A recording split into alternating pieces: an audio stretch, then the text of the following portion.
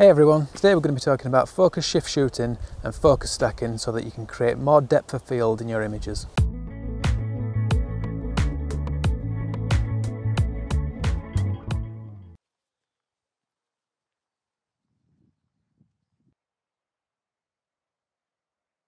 I've come out to my local area this evening, and like I said, what I want to talk about is focus stacking and focus shift shooting. So focus stacking is a technique where you can create more depth of field in your scene. So you'll take a number of shots at different focus points within your scene, and then you'll combine those together in software to create an image which has greater depth of field than what you would otherwise get if you were just taking one shot. And this is often done in macro photography, where you're close up to your subject, and the types of lenses you'll be using will mean that even at a really narrow aperture like f/22, you're still going to get parts of your subject out of focus.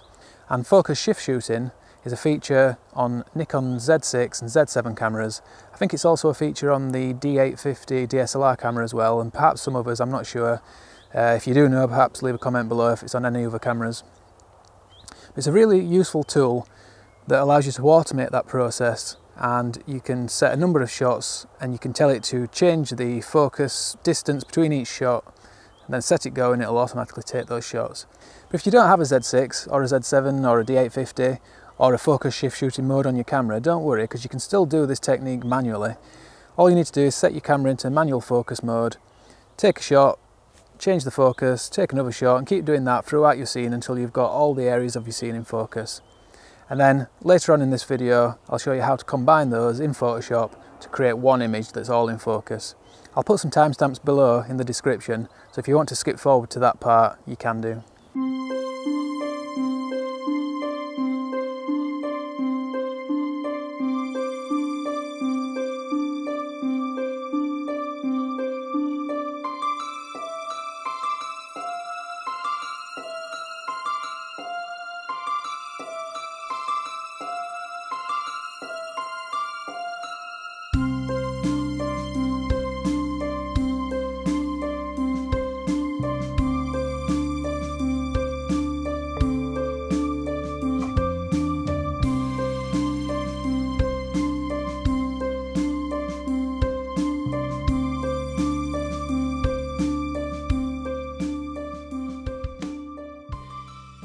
Focus shift shooting is not only for use with macro lenses, you can make it work with any lens really, wide angle, telephoto. I've got a 15mm 1.8 prime on at the moment, and to access the focus shift shooting feature on the Z7, you press the menu button on the back. You need to go into the photo shooting menu, and the quickest way to get to the option is to actually scroll upwards. So press up, you'll see silent photography, press up again to the next screen and you'll see focus shift shooting at the bottom there. So click OK to go into that, and you'll see a number of parameters. You've got start at the top, then you've got number of shots. It'll change the focus in between each shot. So I'm going to put in 20 on mine. The next option down is focus step width. So that just changes the amount the focus changes between each shot. So I'm going to, for this landscape shot, I'm going to choose a kind of midpoint between narrow and wide. But you might want to experiment depending on the lens you're using and how close you are to your subject. Interval until next shot, that's just how long the camera waits before it takes the next shot. So you can actually set that to 0, but if you're using a flash or something, you might want to set that to a particular amount of time between each shot. First frame exposure lock, you're probably going to want to put that on. If you don't, you might end up with a different exposure between each shot, and that's going to cause you problems when you try to stack those together later. Then you've got peaking stack image and silent photography. Peaking stack image will, if you turn that on, it will create a little preview, if you like, that you can look at to check that everything is in focus in your series of images. So that's quite useful, just to give you an impression of whether you've got all the focus right in your scene before you get home and get it onto the computer. And silent photography, obviously that will make the shutter silent if you require that. Okay, so I've got this simple scene before me now. We've got the field leading up to the horizon, some clouds in the distance with the sunset behind them. I've got my 50mm 1.8 on, like I said, so it's got a really wide maximum aperture. And if I focus on my nearest point, which is these wheaty things, technical term, then what's going to happen is everything beyond that point is going to be out of focus. because I've got such a shallow depth of field at 1.8. If I focus on the horizon, the kind of furthest point away, the top of the field, I get much more in focus, but my foreground is out of focus. So I can try increasing my f number to give myself more depth of field, but even at f16, which is the maximum aperture that this lens will go to, I still can't get everything in focus. So the only way I'm going to get everything in focus with this lens is to use focus stacking. I'm going to set my f number to around about 8. So I'm going to focus on my nearest point, because the way that focus shift shooting works, it starts from the front, and then each subsequent shot focuses further and further into the distance. So I'll just focus on that near point, go up to start, and it should start taking those shots.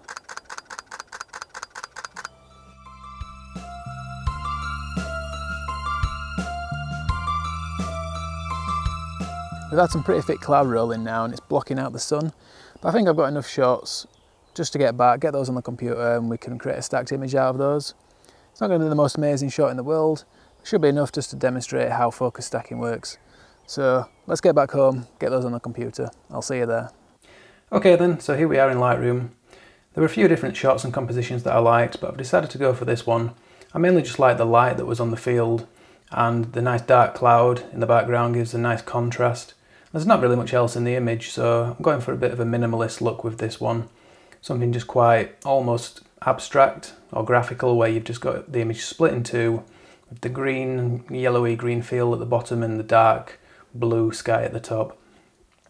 So here are all our images that we took using focus shift shooting. If we see this first one, you'll see down here at the bottom, we've got all the, I think it's wheat. I want to say wheat, I'm not sure. I'm not a field expert or crop expert. But all these are nicely in focus at the bottom here. And then if we move to the next one, we start to get a little bit further into the scene. And we keep going, and it's gradually going further and further back in the scene, so we're around about halfway now. And then when we get towards the horizon, we can see that those little crops on the horizon, they're all nicely sharp and in focus. So I'm not going to go through all of my colour and tone edits in this. This is mainly about focus stacking, but I have made some edits to this, mainly just to bring up the shadows, bring down the highlights. I've tweaked the presence a little bit with the dehaze, clarity and texture, and I've just slightly altered the colours just to give the clouds a little bit more of a purple look, and just to bring out some of the yellow in the field, but not too much. And what I want to do is just sync those changes across all of the other images. So what I'm going to do is just select all of those, and then we can click sync down here, have everything ticked because we want to copy everything, and just click synchronize, and that will apply the changes to all of those. And then you can just right click on that set, go to edit in, and down to open as layers in Photoshop. And then that will open up Photoshop. So depending on the speed of your computer, the file size of each image and the resolution, etc., it'll take a little bit of time to bring those into Photoshop. But once it's done crunching the numbers, all of the images should appear down here in the layers palette on their own layer. If I just turn all of these off, we've got the first one there, second one, third one, fourth one, and so on. So what we need to do is blend all of those layers together so that it only shows the bits that are in focus and hides the out of focus parts of each layer. And the way we're going to do that is by clicking on the top layer there, scrolling to the bottom, hold shift on your keyboard, and then click on the bottom layer. That'll highlight all of the layers, and then we can go up to edit. And if your layers are slightly out of line, so if you're using a tripod, it's probably not going to be an issue. But let's say, for example, you were shooting handheld or your tripod wasn't quite stable enough, some of your images might be slightly out of line with the other ones, and you can use auto align layers to automatically put those into alignment for you. but I think mine are okay, so I'm just going to click on Auto Blend Layers, which is just below there. And that brings up this little window, and we don't want panorama, we just want to click on Stack Images. I'm going to select Seamless Tones and Colours, that'll help things just blend together a bit better. And I'm not going to click on Content Aware Fill Transparent Areas. So we'll click OK, and then just let that go to work. And once it's analysed each of those layers, what it'll do is apply a mask to that layer. So you see that one, we've just got that part, and then we've got that part on that layer, and so on and so forth. And Photoshop will automatically just blend those together so that you've got an image which appears to have focus from front all the way to the back. So if I zoom in down here at the front, you'll see really nice and sharp. And if we go to the horizon, likewise, they're really sharp up there as well. So the effect is that you've got a much greater depth of field in your image. And then all we need to do is bring that into Lightroom again. So we'll click Save, and then we can come back into Lightroom where our image will appear. And all I'm going to do with this is just crop out this tree, I think, on the side, because like I said, there's nothing really much in the photo, so I want it to be minimalist and quite abstract. Therefore the tree is not really fitting with that, so just going to crop in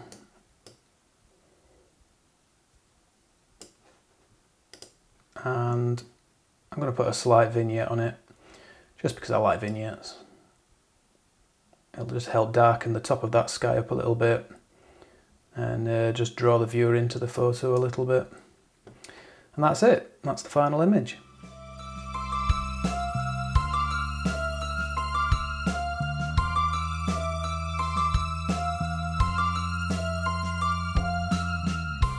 I've only recently become aware of the focus shift shooting feature on the Nikon Z7. And I've got to say it's really useful. You can do it handheld, but when you're focusing manually, you can just slightly nudge your camera in between shots, and that can bring your images slightly out of alignment. And like I said, you can fix that in Photoshop later to an extent, but it's really useful to have the camera just automate that process for you.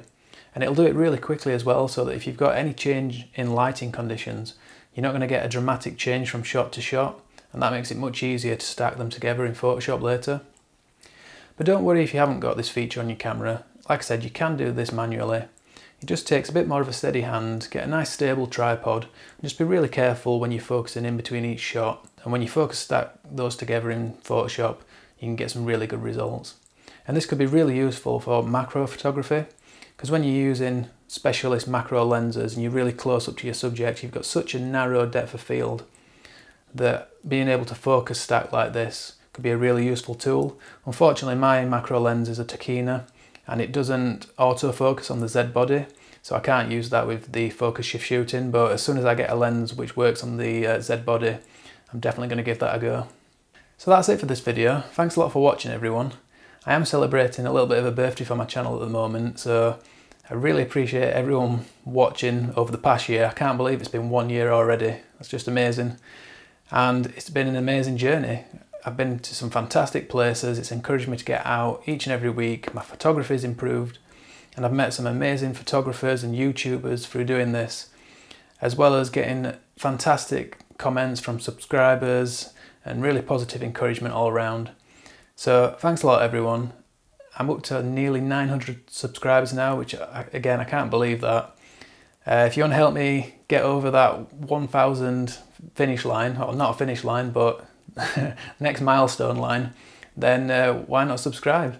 If you like this kind of content, then you can click on the big red button down there or on my face over here, and then that way you'll keep up to date with everything I'm doing each and every week. There's a new video every Sunday morning at 10 AM UK time. So that's it for this one, but I hope you will catch me for the next one. But until then, thanks a lot and bye for now.